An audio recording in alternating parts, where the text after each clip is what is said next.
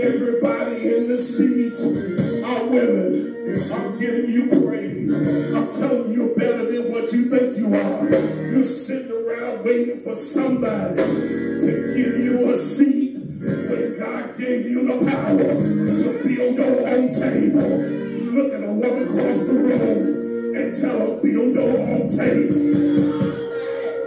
Build your own table. And then after you build your own table, be bold enough to eat your own food. Tell them, eat your own food.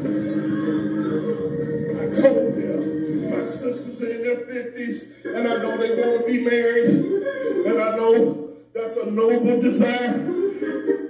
But they the type that will tell a brother, look, these bills were being paid before you ever came over here. And guess what? These bills will be paid after you go. Saints of God.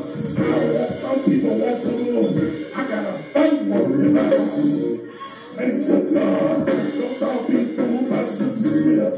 When she put on all this stuff, I be around here fighting battles like Samson. Around here fighting battles like Hercules. Because she said, make her own. Saints of God. I'm telling you on this morning, it's your sister. Give your own self a clap. Your sister.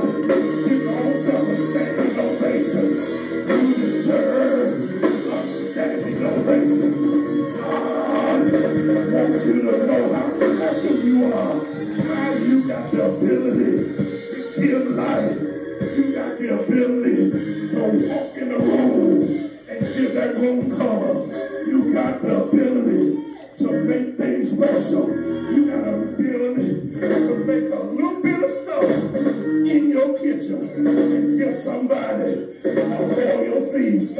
Saints of God, go see 5 women, give 5 women a high five and tell them you are favored with God.